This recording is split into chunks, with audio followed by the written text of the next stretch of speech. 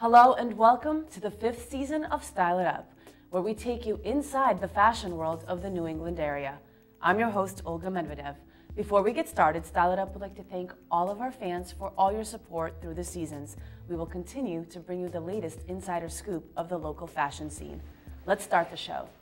Our reporter Jimmy Guzman is here to kick off the season with his segment, Designer in the Making. Jimmy searches for emerging designers whose work delivers promise and success and whose artistry enables them to hone creativity for doing what they love. Let's meet the designer in the making.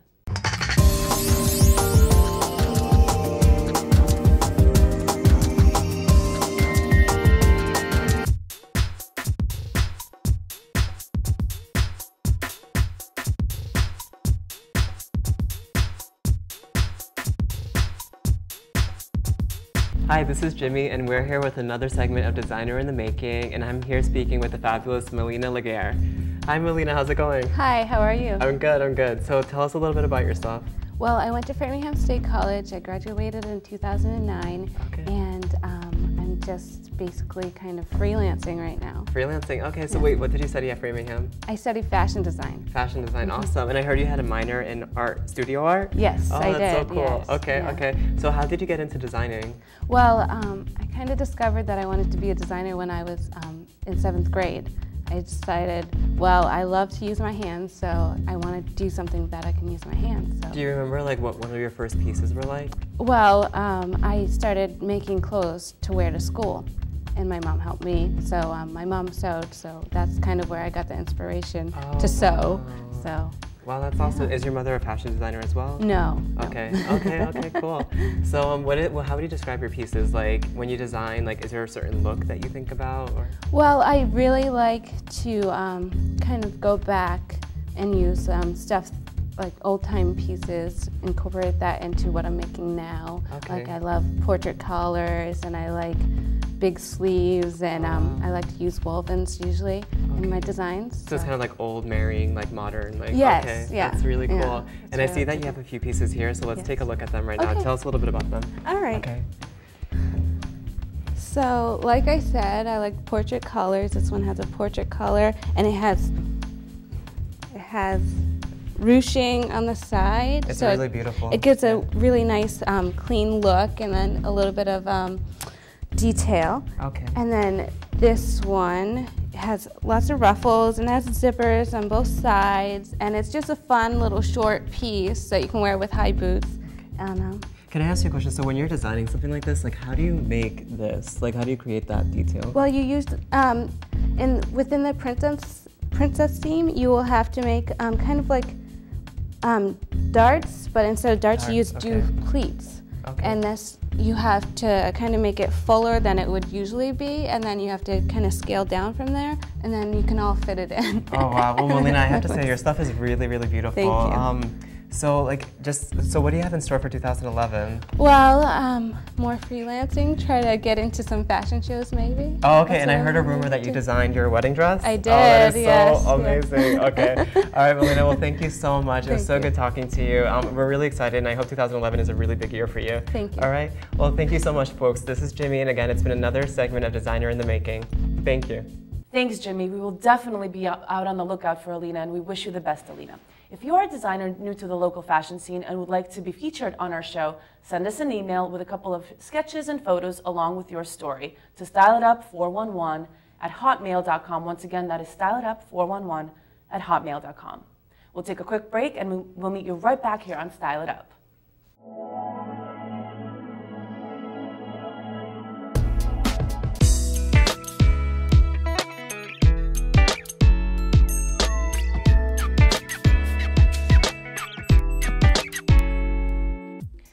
Every designer has something that they are recognized for. Jimmy has his shoes, Louis has his bags, and Victoria, well, she's got her secrets. But there's a designer who is synonymous with his one-of-a-kind accessory, the scarf. That designer is Hermes. Though his collection includes famous handbags, perfumes, and clothing, it's his intricate scarves that are sought after by savvy fashionistas worldwide. What makes Hermes different is the company's unconventional rise to haute couture status. The company was founded by Thierry Hermès in 1837. Hermès started out as a saddlery company, creating fine riding equipment for noblemen and royalty. Thus, Hermès' logo became the horse and carriage. Hermès then ventured into designing accessories. In 1928, Hermès introduced their one-of-a-kind handmade masterpiece, the silk scarf. The scarves were such a hit that in 1937, a scarf factory was established in Lyon. Thus, women worldwide began their quest for the silk accessory, paying very high prices. So what is it about the scarf that makes it so sought after? Well, for starters, it's very hard to get your hands on one. Only 2 scarf collections are released per year. Also, every single Hermès scarf is hand-printed using multiple silk screens, and the hems are all hand-stitched. Each scarf is unique but has to follow certain specific guidelines. A scarf must measure 90 centimeters square and weigh 65 grams and has to be woven from the silk of 250 mulberry moth cocoons. Did I mention these scarves are very expensive? Well, a new Hermès design can set you back $320. That's quite an investment for a scarf. Scarf owners have gotten very creative about sporting these works of art. Women wear them around the neck, as a headscarf, halters, or deck out their expensive Hermès bags. Princess Grace Kelly used her scarf as a sling for a broken arm. So resourceful. Devoted fans of their Hermès scarf include Queen Elizabeth II, Audrey Hepburn, and the famous Jackie O. Today's famous gals include Sarah Jessica Parker, Hillary Clinton, and Madonna. They've all been photographed wearing the Hermès scarf. Since 1937, Hermès has produced over 25,000 designs. Today, an Hermès scarf is sold somewhere in the world every 25 seconds. That is a lot of warm necks. Hermès is also very well known for his handbags like the Birkin and the Kelly bag, named of course after Grace Kelly. They also produce neckties made from the same fine silk as used in the scarves, perfumes, and clothing. But there's nothing out there quite like this exclusive accessory that makes Hermès fashion so unique. Now that is a lot of power for 60 grams of silk. For Pave the Runway, I'm Olga Medvedev. Pave the Runway features designers of the past and present who have made a major contribution to the fashion industry today and for the future.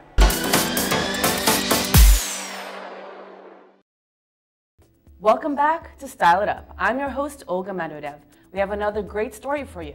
Style It Up was able to get an interview with a noted designer, Roland Mouret, when he was in town to unveil his latest collection at Louis Boston. Althea had the great opportunity to sit down and chat with him. Let's take a look.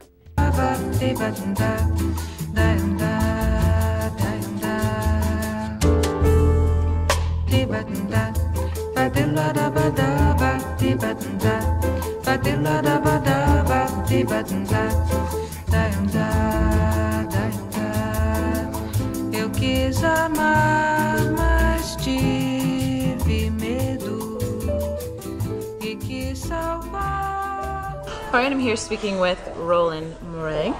And can you give a quick little background about yourself and how long have you been designing? I am Roland Mouret. I've been designing now since too many years.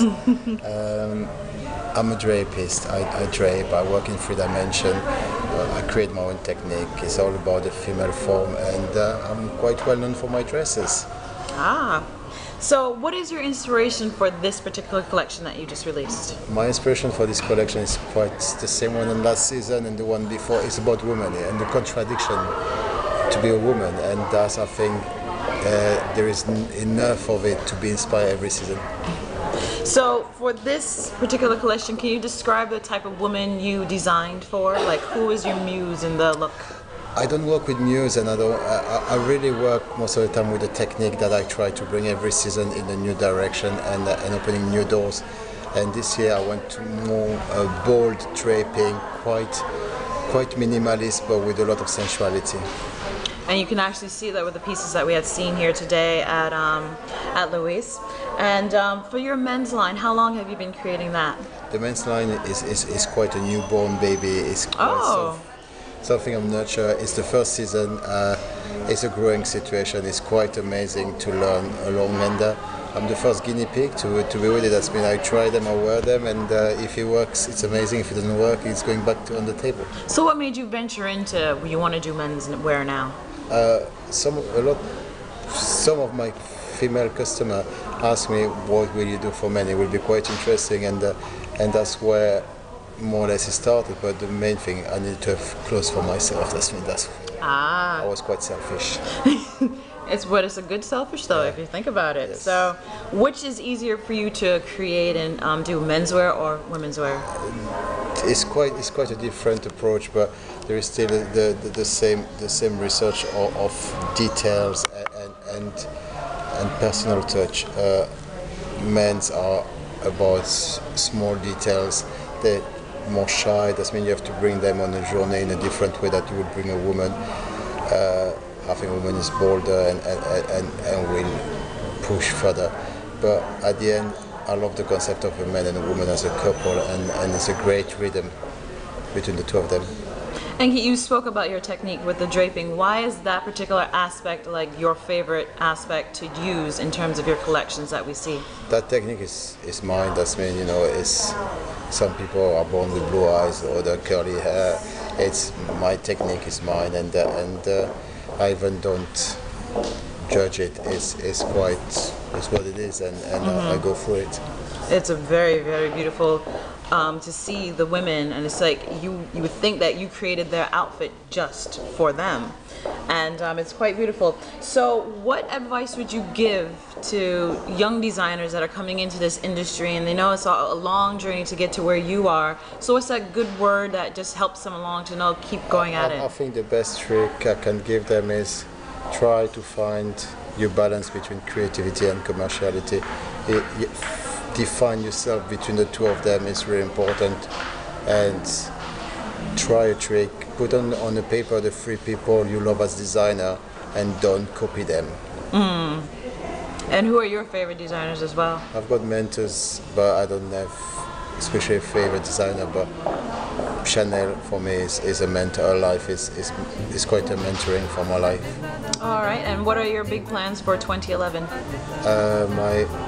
My first flagship store in London, which Wonderful. is going to be in Mayfair, and it's going to be on a store on 6 floors, and 2 of these floors will be for retail.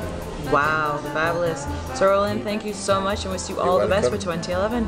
Thank you. Thank you. Thanks, Althea.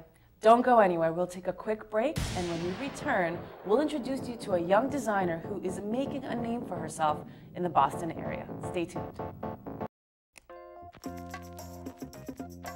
Are you on Facebook?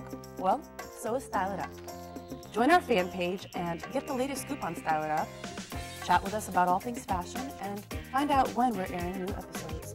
Just go to facebook.com, search Style It Up, like us, and you're done. Thanks for joining, and we'll see you on Facebook.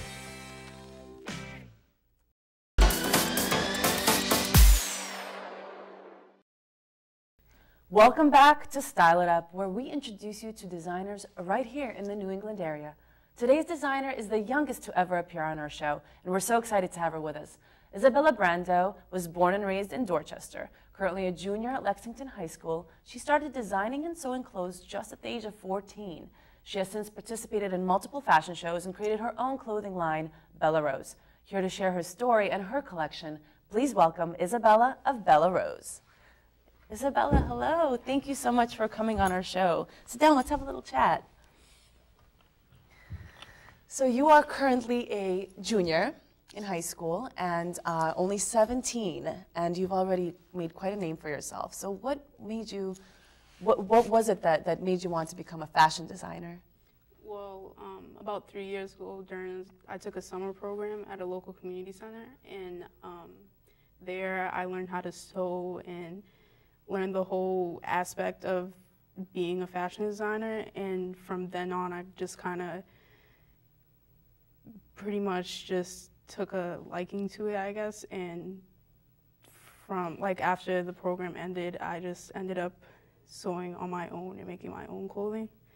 That's pretty wonderful. It's great where you can take a class and really kind of grab inspiration from that. What inspires you? If you look around, what kind of inspiration do you draw for your collection and your clothing? Mainly just casual wear. Most of my clothing is just for nightlife or going out to parties and whatnot, so it's not really anything too extravagant or too fancy or anything. It's just simple clothes that you could wear on an everyday basis, whether it be casual wear or going out. So.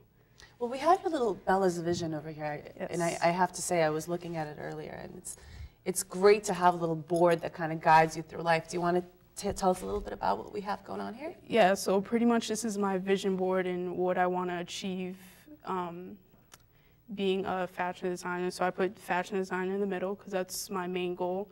And here I actually just put like the steps that I need to take in order to achieve my goal of being a high fashion designer. So I said the simple things as graduating high school, because as you said, I'm still only in high school. So graduating high school, I definitely want to go to college and major in fashion design. And then I want to intern with a high-end fashion designer. Do you have any in mind? Who's your favorite designer? Definitely Vera Wang, Dawn and Karen. Those are like my mainstreams right now, and hopefully I can intern with them soon. Yeah, absolutely. So, and then I have sell clothes in high retail stores. So basically, I just want to come up with my own. I want to come up with my own name brand, and then appear in well-known fashion magazines such as Teen Vogue and Vogue, and participate in Fashion Week, whether it be Boston Fashion Week, Paris Fashion Week, New York, whatever it is. I just want to be in Fashion Week, and then have a celebrity wear my clothing. So, yeah. I mean, if you think about it, you're still young, so all of these goals are pretty achievable and you know, pretty realistic. It's very, very exciting. So right now you're currently in high school. You have one more year left. Yes. And do you want to go to New York or stay in Boston? What do you? No, I definitely want to move and go to New York and go to school in New York, and most of the schools I'm applying to. Well, definitely make sure that, you know, once you're a big star, come back to Boston and teach the women of Boston how to, you know, dress properly.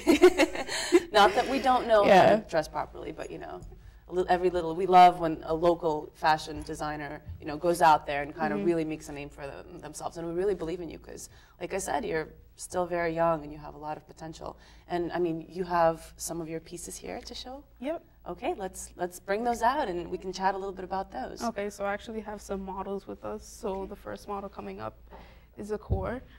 And the core is just wearing a basic one-sleeve dress. And pretty much the material is just lycra and just a little detail on the bottom with the whole glitter aspect just to make it pop since it's a solid color dress, and it's mainly for nightwear, so. Yeah, no, definitely the little pop is important. You know what, I've noticed a lot of that one shoulder thing going on right now. It's a great look, and I think it's kind of slimming and does a lot for the figure. It's beautiful, and I like the color as well. Very, very nice. So, thank you, Accor. Thank you so much. And then up next we have Althea, another model of mine who is wearing a similar material lycra, but just it's thicker, and it's purple, obviously, and this is mainly for nightwear, but I mean, you can wear it with casual wear as Althea is wearing with leggings, or you could take off leggings and just wear it to a party or something, so yeah. I actually do like the leggings look. I'm such a huge fan of leggings. Yeah. My thing lately. Everything I pair with leggings, I'm like, leggings? Why not? Right. Let's wear it. No, I really like that look as well. Thank you. Thank you so much. Thank you. And you also have a little bit of a closet, the designer's closet, as we like to call it. And you have some looks over there. So let's take a look and chat about those pieces a little bit. Okay, so the first piece right here is just the really high-waisted skirt. And it's just pretty much a long skirt. And what's in season right now are long skirts. So like I could have made this short, but I made it long. I'm not that tall, but yeah, it's supposed to look like this. So very cool. And you know what's funny about long skirts like that? You can also always bring them up. Yeah, exactly. Put a little belt and actually make it a dress. Exactly. You know? So, yeah, florals are really in for this season. Yeah, and definitely I wanted to go with the bright colors since it is my spring collection. Actually, I really, really like that. Yep. And then the next piece that we have is another skirt. And this is kind of a solid mix with a color, and it's supposed to look like this. Love that. I absolutely love that. Thank you. Great. So this is mainly casual wear. You could probably dress it up to go to a party or something, but yeah. Absolutely. You can wear it with a little tank top or, you know, put a little bit more bling on it and you're good to go for a party. Absolutely. And my last piece is actually a dress. And it's kind of like an African print. and I really love this dress. Oh, so I love that dress. it's kind of like the Love whole it. sleeveless, one sleeve thing. Great material too for like the summer. It's Yeah. perfect. So Once again, this one sleeve thing. yeah, Big fan of that. I really like that. thank you. Well, I really enjoyed your collection. Thank you so much for coming out. I you have for to say, having me. I have to say, like I said, you are the youngest, and it's very good. And I would like for you to come back and tell us about your progress, because you know, it's when you meet a young designer, you definitely want to know what happens to them, and you wish them all the best. And here at Style It Up, we wish you all the best. Thank you you. so much for coming on. Thank you for having me. No, it's our pleasure. And once again, do you have a website or somewhere we can get in, our fans can get in touch with you? Mainly through Facebook. Just look me up, Bella Rose, and you should be able to find me, or just facebook.com/Bella Rose. So. Okay, great. Well, you heard it, facebook.com/BellaRose.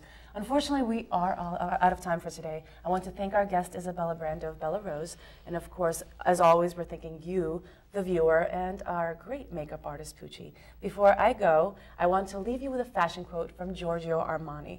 The difference between style and fashion is quality. Well said, Mr. Armani.